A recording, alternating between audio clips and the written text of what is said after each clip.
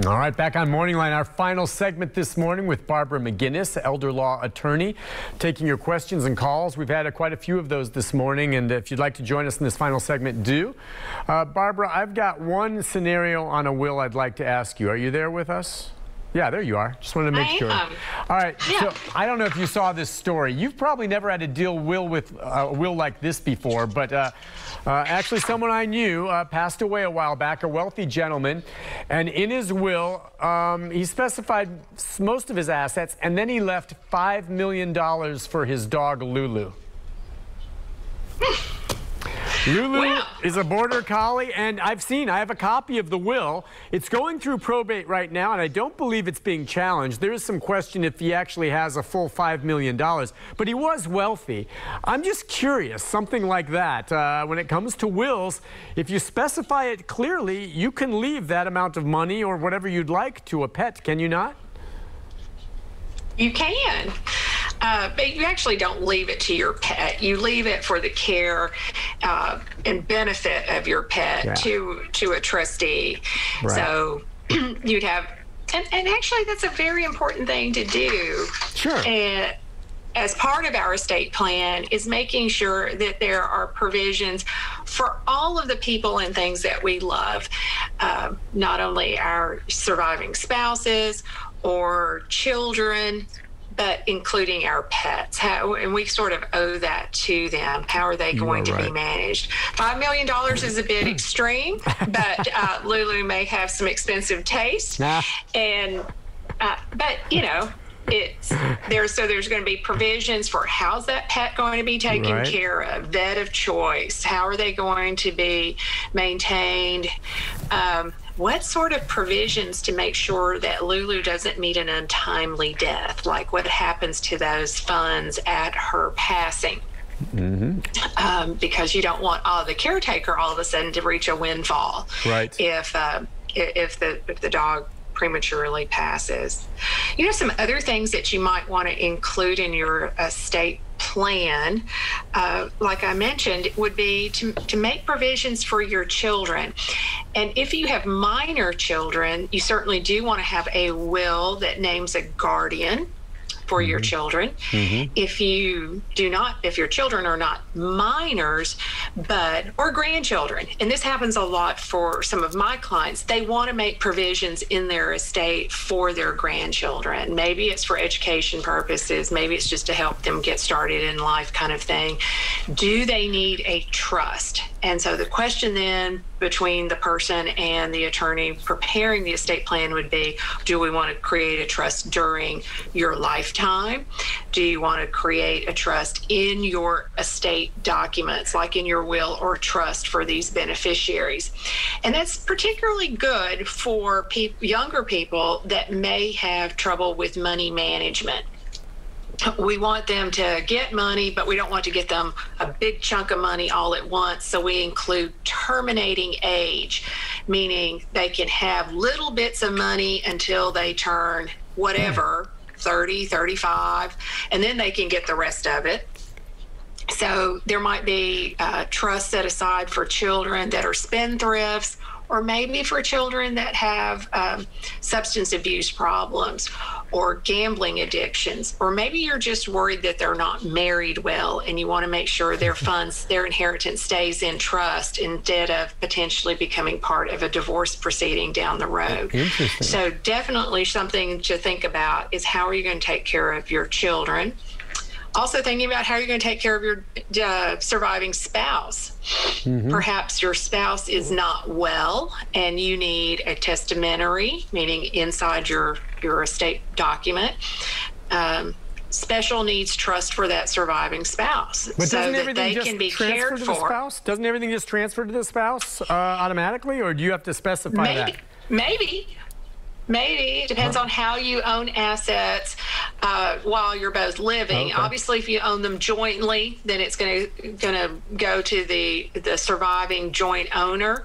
But if you have assets in your name only, and maybe it's not a good idea for your surviving spouse to get the money outright But you can't disinherit a spouse either, not completely, unless there is a prenuptial agreement that provides for that.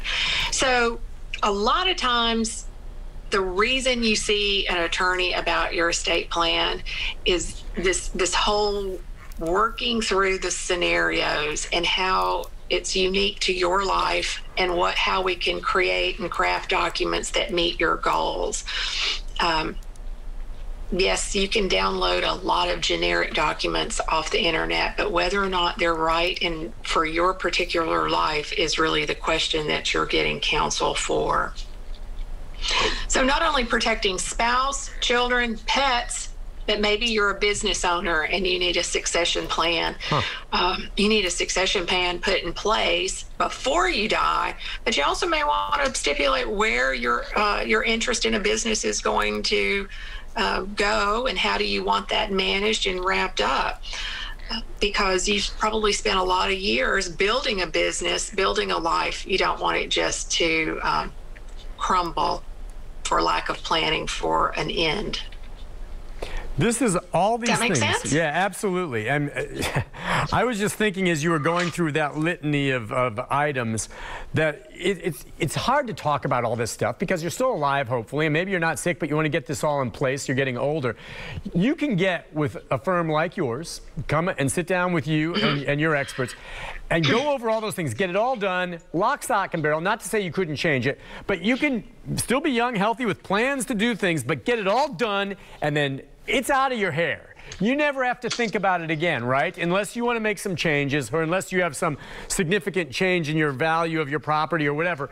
It's just going through that is not only a pain in the butt, it's depressing to think about. No one likes to do it, I wouldn't think. But if you can just bite the bullet and get it out of the way, is it true then you can just kind of move on and not worry about it, knowing it's already in place? Love that you said that because that's absolutely not true. And I think a lot of people get in trouble with thinking that it is true, that I can get my estate plan done and I can just mark that off my things of grown-up things to do and I never have to worry about it again. We tell people all the time estate planning is a process, and just like you change as a person, the life around you changes. Perhaps the people around you change, some go away, some new ones come in, circumstances change, your health could change, your wealth could change, and all of that could impact your estate plan. So you have to be completely open to the idea that you need to review and perhaps revise your estate plan as you age. Sometimes to do that with marriages, deaths, births, changes in wealth or health. And if for no other reason, just sufficient time has passed that you need to make sure that it is still accurate and reflects your goals and wishes. So probably if nothing changes in your life, you probably still ought to look at it about every 10 years to make sure there's not been law changes that you're not aware of that could impact your estate plan.